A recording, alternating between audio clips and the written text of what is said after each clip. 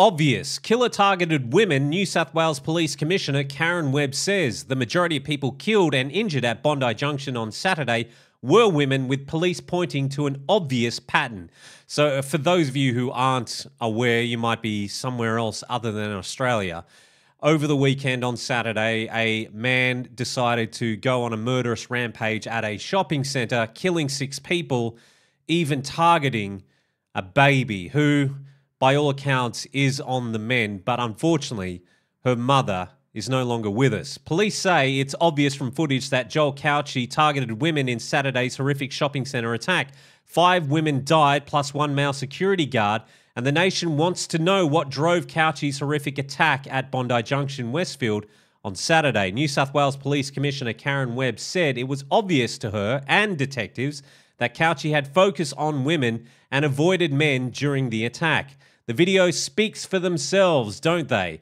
That's certainly a line of inquiry for us. It's obvious to me, it's obvious to the detectives that it seems to be an area of interest that the offender had focused on women and avoided the men, Ms. Webb told ABC News Breakfast. I am going to come back to that because she's not wrong.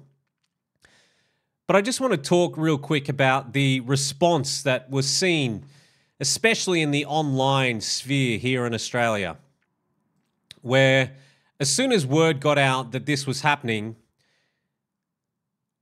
one of the things that happened very quickly was the finger pointing, where everyone wanted to know who the perpetrator was and what was his background. Where we had people on one side of the aisle saying that it was Islamic terrorism. And then we had people on the other side of the aisle saying, no, it's Israeli terrorism because the area in which it happened happens to be predominantly Jewish. But you could see why those two narratives popped up, plus a whole bunch of others. A man was identified by this online discourse, which was then picked up by one of the major news outlets, one of the trusted outlets, and named him. This person was not the attacker, and his name got thrown around everywhere. And his life basically went to hell for a good 48 hours. So I think he's now suing the news corporations that did publish his name without proper vetting of the events. Now, when it comes to the online sphere, they're not the trusted news sources. So the trusted news sources should know better to print a name without getting verification from the police on the identity of the attacker. So basically, this is exactly what the online sphere here in Australia turned into for a good 24 hours until we knew exactly who the perpetrator was. Everyone was pointing the finger at each other, which doesn't help anything at all because it just showed how polarized we are. Look, I had my suspicions as well. I was following what was going on. I was noticing a pattern, and I was just putting that pattern to other events that has happened not only here in Australia, but all over Western countries. I had my suspicions, but I wasn't going to make them public because that would be a stupid thing to do. I sat back and I waited as best I could. I was trawling through as much information as I could to see what the real story was until we finally found out. Like, it was really horrible that there were accounts that I considered that I trusted were just blatantly coming out and going, yep, it is. It's got to be Islam. Has to be. And they're in other countries. I'm like, how the hell would you know that? So it sort of made me go, you've shaken up a bit of my trust there. And then there were the accounts who were basically coming out going, yeah, it was the Jews. And for me, I had to roll my eyes immediately because this is all these people would say. It's always the Jews, always the Jews. So I couldn't help but feel somewhat, disgusted by it all and how quickly everyone was to finger point. And then when we found out who the perpetrator was, it was really bizarre to see the reaction from that same group of people because there was this sort of sick victory lap that they were doing going, see, We told you. All you racists who were saying that it was Islam. Racist, racist, racist. It was white men. White men are the problem here in this country. White, white, white, white, white, white. Failing to realize that they are doing the exact thing that they are accusing those of. See, the difference is Islam isn't a race. But here they were proudly proclaiming, white men are the problem in this country. It's got to be white men. White men, without sort of, looking into the whole per capita thing, disproportionate offenders. But that is another video for another time. Now, I just want to go back to what Miss Karen Webb said here, the New South Wales Police Commissioner. The video speaks for themselves, don't they? That's certainly a line of inquiry for us. It's obvious to me, it's obvious to the detectives that it seems to be an area of interest that the offender had focused on women and avoided the men. And avoided the men, Miss Webb said. Now, she's not wrong there. If you do watch the footage of the offender going through the mall, anytime he approached a man and that man would stand up to him, would square up to him, he would then back off very quickly and then make his way to his next victim as such. Well, to somebody that he'll find. So what it was this man is a coward. And yes, he was targeting women because he saw them as an easy target. Hence why I said earlier in the video that he even went after, I believe it was a 9-month-old baby.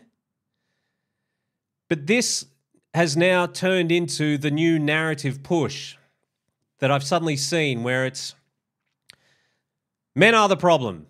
Violence against women perpetrated by men. That's the issue here. That's what we got to talk about. We still have no concrete evidence of what his true motives were. I was watching the news where they were speaking to a couple of the men who actually did square up to the offender, who was there when the offender was shot by a police officer. They said something really interesting during their interview. They said that his eyes were black. Now, what does that usually mean when somebody's eyes would be black, especially when you're in a place like a mall that it is heavily lit by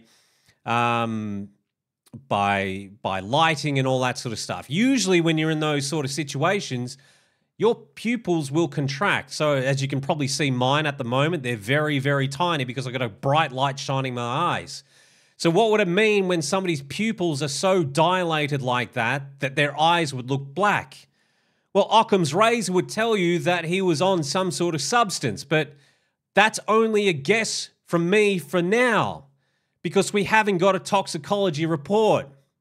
But if I'm going to put a guess out there, my guess is that he was on something that caused a psychoactive breakdown. But I don't know. That was my guess, and I'm only going off a witness report. See, they're going through a traumatic experience themselves, so maybe they misinterpret what they saw. Their adrenaline's rushing. They see things differently. I'm just going off what they said. His eyes were black. But let's go back to the narrative that is now being pushed. That this is a violence against women problem perpetrated by men. During that same interview with those witnesses, the female host of the news program kept trying to push that line, and the witnesses were basically saying he was running up to a lot of people, and if anyone seemed bigger than him, or if they squared up to him, he would then move on, which just goes back to my point that this man was just a total coward looking to inflict as much damage as he possibly can. Whether or not it was his direct motive to go out there and specifically target women, we don't know. Yes, the majority of women were his targets, but as they said, he was going after people who weren't intimidating to him, even though he had a knife. So where do we go through from here? Well, for me, I have somewhat of a solution. a way to move forward so women don't have to feel threatened when they go to the shops, when they go for a walk, when they're just out and about. But my solution is not wanted by people. I actually spoke about it. Ironically, it was 1 year to the date that the attack happened. In this video here, and I'll leave a link in the description below, I spoke about how the Australian laws that the Americans seem to always go on about when it comes to guns, etc., won't work for them. In that video, I said that eventually we are going to get an attack here in Australia. This one wasn't with a gun, it was with a knife.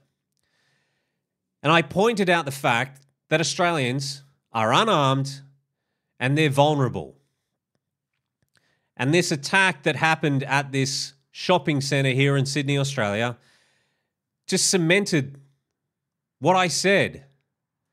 People are unarmed here in Australia and they are vulnerable. And the interesting thing about it was the actual hero that came out of this whole event was this lady right here, Inspector Scott. So she ran along with a couple of other men towards the danger. She told him to drop it. He refused. He lunged at her. She put a couple in his chest, and that was the end of him. The interesting thing I find about this is there is the prime example about how the women of this country could defend themselves. At this very moment, the women of this country can't even carry pepper spray. But there is a clear indication for all the women to see and for all the women of Australia who are currently praising her, and she deserves our praise, seeing how it is that we could avoid these situations for other women, for them to be armed. And I can hear it already. People are angry at me for dare suggesting that we have the ability to carry firearms. But there it is. There is your evidence that this is what the Australian public need. Because in situations like this, when seconds matter, the cops are minutes away. She got there very quick, but still quite a few minutes had passed, enough for him to stab quite a few number of people. 6 died, but he got quite a few. Our Prime Minister came out and said, thank God he didn't have a gun. And in that same video, I pointed out that there is nothing stopping anyone here in Australia, as we speak, from getting a gun and doing that, what that guy did with a gun. There's nothing stopping them. If they wanted to, they could do it. And I'm going to make the same prediction again. It's coming. And the Australians are unarmed. All we're hearing for at the moment is we need more police officers and we need armed security guards. You are advocating to putting the responsibility of your safety into other people's hands where they can't be there all the time. Your safety is your personal responsibility. We saw it in this article. Aussies defend gun laws after Bondi Junction massacre. Aussies have hit back at gun supporters in the US claimed open carry laws could have prevented the deadly Bondi Westfield stabbing spree. It could have. An armed society is a polite society. Okay, let me hear all the nonsense about how there's multiple mass shootings in the United States. Where are the majority of them happening? They're happening in places where there are gun bans, similar to us here in Australia. Again, it's a different culture. They've got more population. They've had it for a hell of a lot. They've had guns in their culture for a hell of a lot longer than we have. But we are getting to that point. We are going down the same path. Eventually, someone here in the country is going to snap. They are going to be able to find a firearm, and they are going to be able to do the unthinkable. for Australians. And we're all going to sit there again with our shocked Pikachu faces going, how could this have happened? How could he get so many people? Why couldn't the cops be there on time? Why wasn't the security guards armed?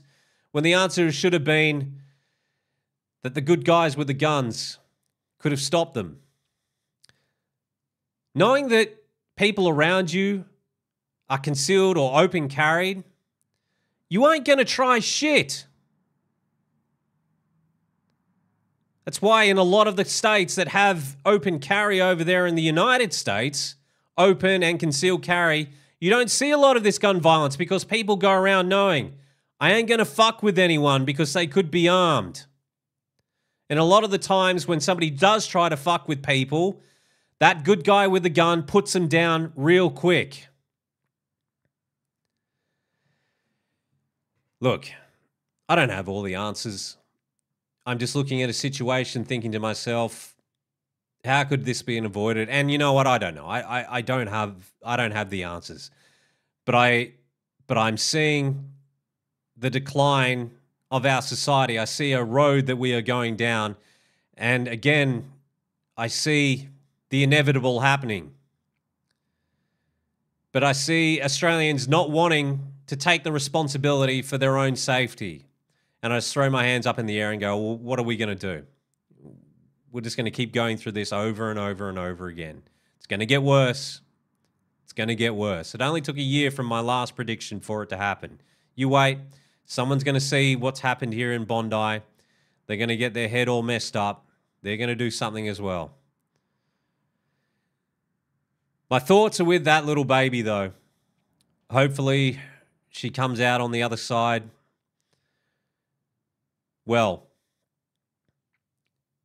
And the father, the grandparents, whoever else is around, has all the support that they need. All right, mate. Thanks for checking out the channel and this video. Follow me up there. Do the things down there. Are we done? Yeah, we're done.